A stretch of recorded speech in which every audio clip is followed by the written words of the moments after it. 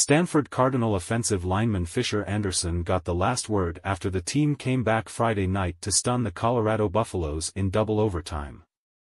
Colorado was up 29-0 at halftime when the Cardinal launched a furious comeback behind Ashton Daniels' 4 touchdown passes and Elik Iomenor's 13 catches for 294 yards and 3 scores. Colorado sacked Daniels 3 times but did not pick him off once. Anderson on Saturday posted a message on X and expressed his belief in the team and coach Troy Taylor, all while calling out Deion Sanders and the Colorado football program. A few thoughts on last night. Good always wins out, no matter how bleak it looks, Anderson wrote. When Coach Taylor got hired, he told everyone to stay and believe. Coach Prime told everyone to leave. We are program builders, they are mercenaries.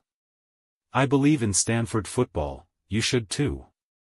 Stanford improved to 2-4 on the season with a win over their Pac-12 opponent.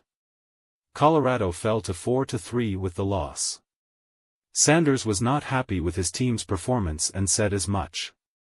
I talked to them about the old cliché people say, it's 0-0, but that's not true. It's not 0-0, it's 29-0, Sanders said afterward.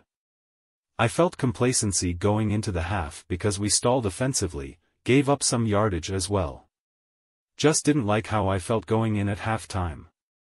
We come back out and here comes complacency. Here comes that team that I can't stand, that you can't stand it. You can't understand how in the world that happens to us. But it did.